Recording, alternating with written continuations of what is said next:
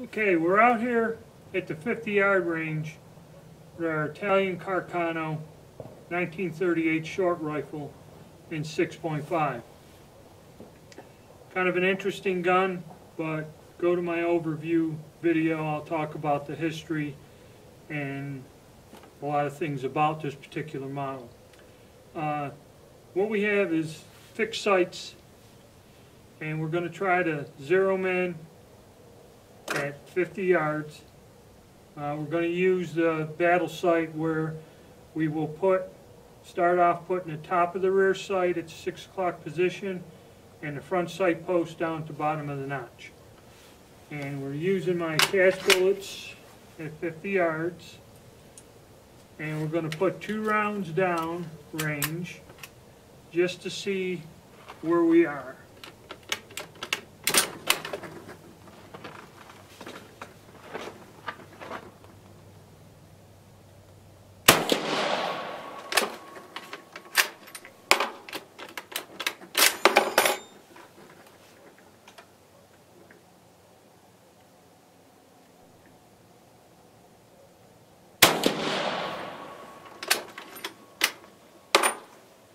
Alright, let's go see what we did.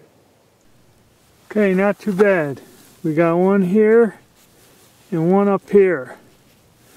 So it looks like that's about where we should be. I'll load a clip, try to concentrate, and see if we can zero it in a little better. The bore is worn on that. It's not perfect, so take that into consideration too. But we'll run a clip through and see what we get. Okay, so it looks like this rifle is kind of acting like our 91-38 Troop Special. The sights are kind of shooting in the same way, like they should, putting it down. This gun, though it's a little beat up, was not reworked after the war, has all the original markings and wear. And I kind of like this model. This short rifle's pretty neat and handy. It's got some weight to it. It isn't light like the little cavalry carbines or the Troop Specials. It's got a little bit more heft to it. Kind of gives you more of a solid feel when you shoot it. So let's see how this one goes.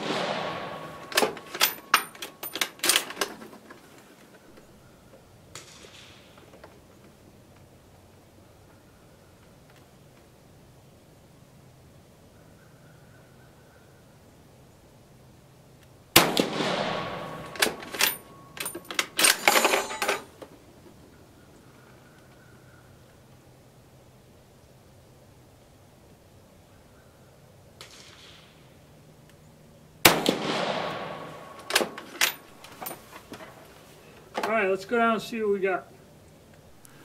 Okay, don't know whether it's just I concentrated better, but then again, top of the rear sight here, front sight down, this is our group. Shooting low, slightly towards the left. Okay, so that's kind of strange. Or maybe it's just the ammunition isn't up to speed. That is a cast bullet. It is running slower. It is not to military specifications and velocities. So that may be another factor I forgot to take in during all this testing. So let me try doing a 6 o'clock hold with the front sight even with the rear sight next. Okay, like I said, this cast bullet load is not, it's about the same as a military bullet weight, but it's not sending it down as fast velocity wise. So it may throw the sights off. This shot kind of low using what should be set for, I guess the understanding is when they say 300 yards, they mean with the notch all the way down at the bottom and the top of the rear sight. Is that with 300 yards, or is it the front sight blade flush with rear sight? Nobody quite specifies this, and then with the lower velocity ammo kind of throws a twist on it. So I guess it's up to us just out here target shooting. Like I've proven, each rifle is different in its own little way. So now I'm going to put, but the ammunition is the same in all this testing. I'm going to put the front sight blade flush with the top and then put it at 6 o'clock, and then we'll just see the difference at 50 yards.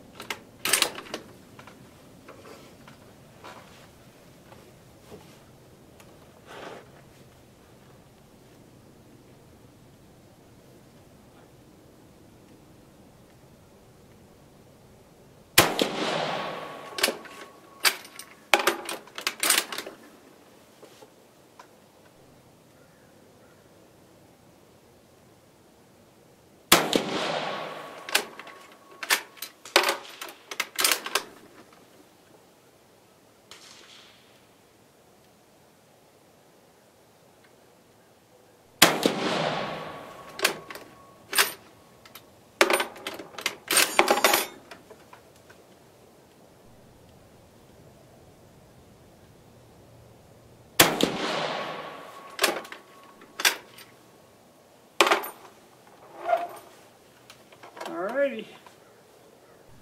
Alright, we got them all in the black.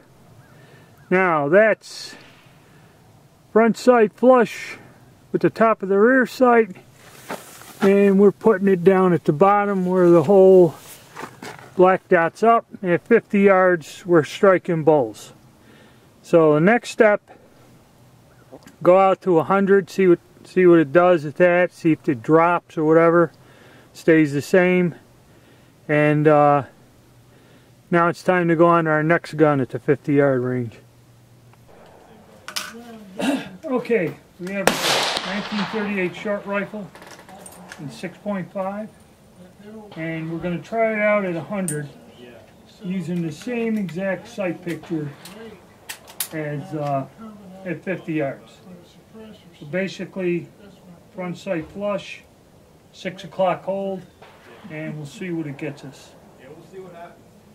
Optimistic anyway.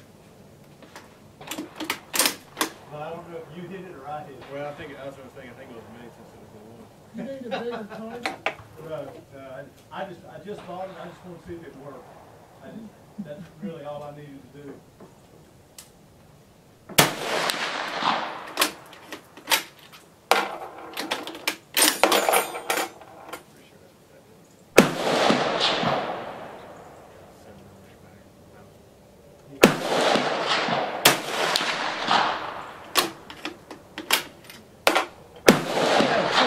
Spotting scope and see how we did and try to get some more down there.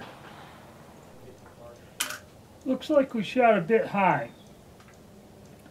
So I'm going to try to regulate more where my front sight blade is. Try to get it lower in the groove. I might have slipped just coming down to the different ranges. Could have thrown the sight picture out.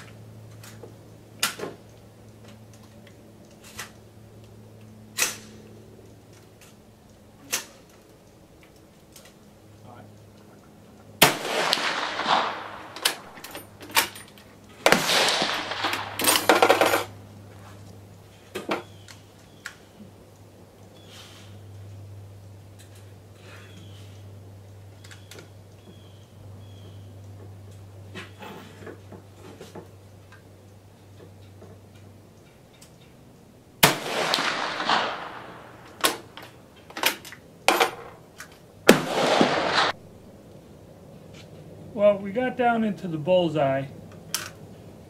So it's just a matter, like I said, these sights are crude, so knowing where you are, keeping the same sight picture, holding steady.